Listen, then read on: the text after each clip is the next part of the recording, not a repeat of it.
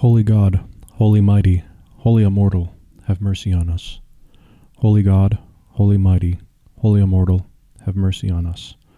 Holy God, holy mighty, holy immortal, have mercy on us. Glory to the Father, and the Son, and the Holy Spirit, both now and ever, and to the ages of ages. Amen.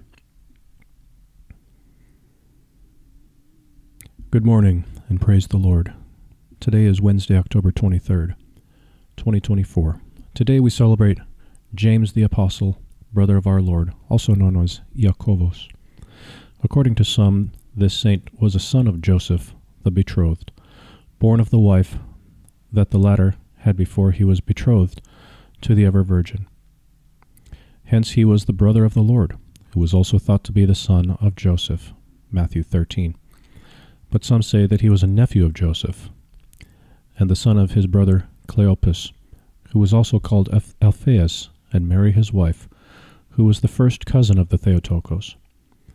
But even according to this genealogy, he was still called, according to the idiom of the Scriptures, the Lord's brother because of their kinship. This Iakovos is called the Less, Mark 15:40, by the evangelists, to distinguish him from Iakovos, the son of Zebedee, who was called the Great.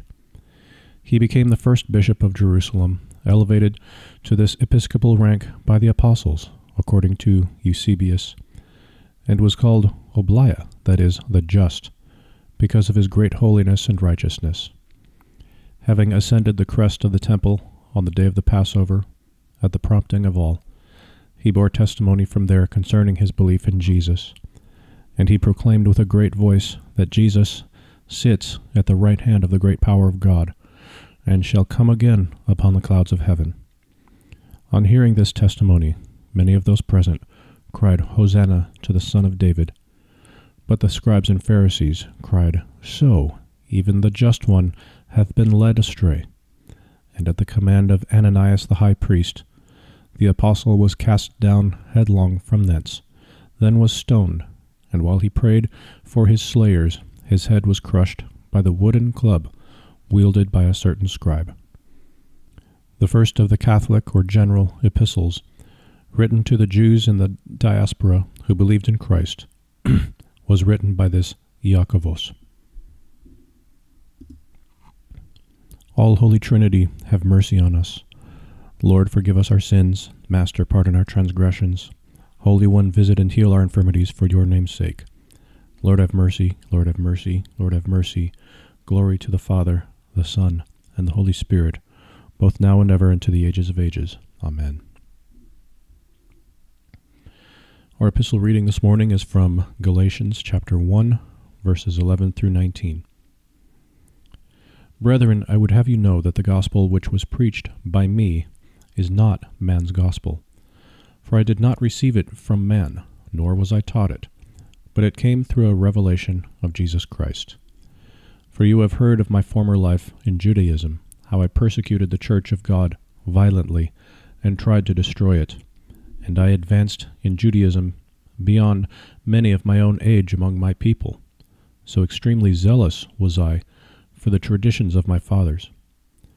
But when he who had set me apart before I was born, and had called me through his grace, was pleased to reveal his Son to me, in order that I might preach him among the Gentiles, I did not confer with flesh and blood, nor did I go up to Jerusalem to those who were apostles before me, but I went away into Arabia.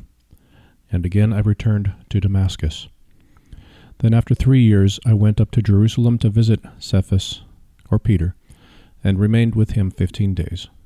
But I saw none of the other apostles, except James, the Lord's brother.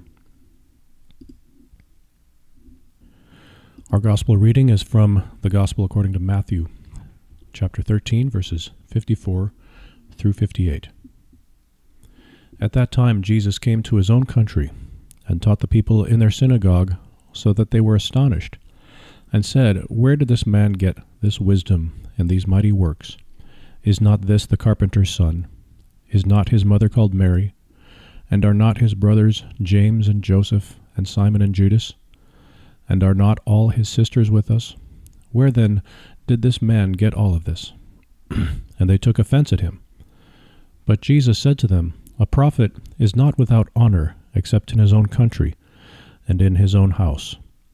And he did not do many mighty works there because of their unbelief. Heavenly King, Comforter, Spirit of truth, present everywhere, filling all things, treasury of blessings and giver of life, come and abide in us. Cleanse us from every stain and save our souls, gracious Lord. We should ponder these things and other such things, so that we can trace out more clearly what kind of goal we have, and so that we can run as quickly as possible to obtain it. For we do not know what tomorrow holds. The time of death is unknown.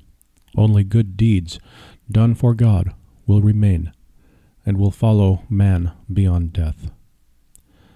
That's a quote attributed to Elder Ephraim of Arizona.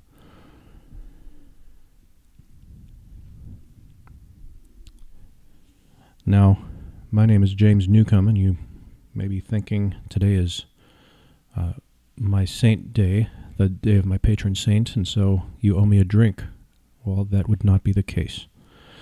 Although we do celebrate James, the brother of the Lord. Today, my patron saint is James Intercisus of Persia. His name day is November 27th. So no, I don't owe you a drink. I don't owe you anything except this podcast.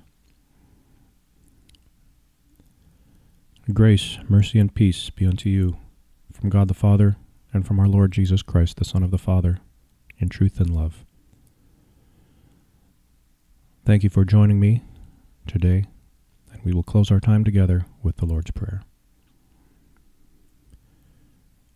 Our Father, who art in heaven, hallowed be thy name. Thy kingdom come, thy will be done, on earth as it is in heaven. Give us this day our daily bread. Forgive us our trespasses, as we forgive those who trespass against us. Lead us not into temptation, but deliver us from the evil one. For thine is the kingdom, and the power, and the glory forever. Amen.